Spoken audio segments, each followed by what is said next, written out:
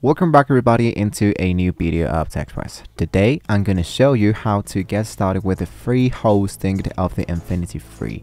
A really great tutorial for those who wanted to create your very hosting, for example WordPress and so much more elements totally for free.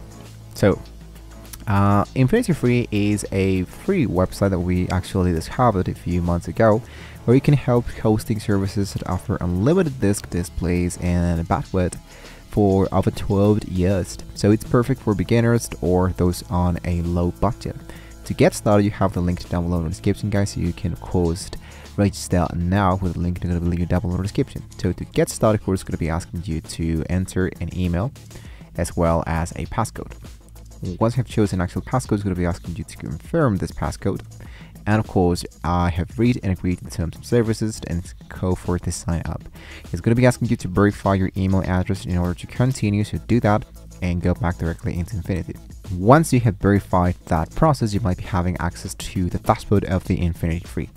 So once your email is of course verified, you will be prompted to choose a domain name. So you can start by creating your very first hosting account. So if I choose, let's say, create my account, it's going to be showing you which one can you use. If you choose the free version, you have access to unlimited hosting domains, bandwidth, and a disk space. So I can go for create now, and here's going to be asking me for an actual subdomain or a custom domain. So here is a domain extension that you can use totally for free. So let's say, for example, that I use this one and I go for the subdomain, and I look out for something that can be really useful for me. Let's say, for example, Studio 10, and check the availability. If this one is available for you, then you can continue with the account label. So let's go for a short description of the health identified account. So let's say, for example, website for Studio 10. Let's say, for example, Studio 10 website. And here into the account passcode, we have this by default. So in this case, I'm going to delete it and look out for a new one. Now I can open my control panel in order to continue. So my account and my username is this button, so I'm going to copy it and finished. Now we can start hosting totally for free. Now as you can see, we have the account details, the status pending creation, there's the label, the website, hosting volume, and much more elements. So to get started, first of all, with setting up your account, you just have to wait a few minutes till the Infinityfree has setting up your actual account. So you can of course refresh it, just wait a few seconds till you have access to the domain and the website options. Now into my site builders, I do have the domain that we have just created. I can use this domain to create an actual website. This one should be sending me directly into my Site Pro compatibility, just to make sure this actually works for me. Now, in my case, the actual site builder can be, of course, with the Site Pro. With this Site Pro, you can use whatever element you want to get started in. So let's say, for example, you want to get started with an actual blog. So if I click here, let's say, for example, I choose the word blogged, I have all of these templates that focus into a blogged website. So choose the one that suits for yourself and go for select. Once you selected all of those elements, then what you can do is to get started by customizing your actual website.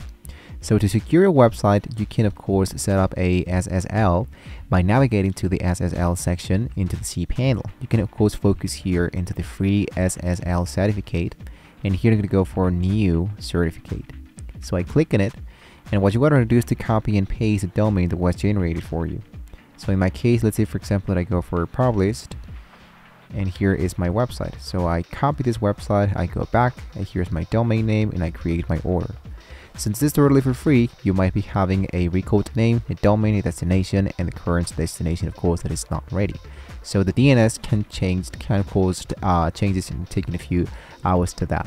So this one, of course, should be focusing automatically. So you want to make sure that your order has not been created. So in this case, here is my current destination, and we are actually good to go. Now into the domain checker, you can see how great it is. You can see the knowledge base. If you wanted to change this, of course, totally free. You have an actual profile to create more Infinityfree profiles, and the account to check out all of your new elements that you can use to check it out there. So lastly, guys, what you want to do is to into your browser navigate to the website URL to ensure everything looks correctly, everything looks great. and you now have access directly into the store. In this case, of course, what I need to do is to make sure that I do have now the certificate into the SSL before I can check out my actual store. So guys, there you have it. You have successfully hosted your free website using the Infinityfree. There's a lot of things to cover, but this is just a few easy elements you can do for a basic creation of a hosting of a website. So don't forget to like, share, and subscribe to the channel, guys. Thank you so much for watching the video, and well, hopefully we can all see you next time.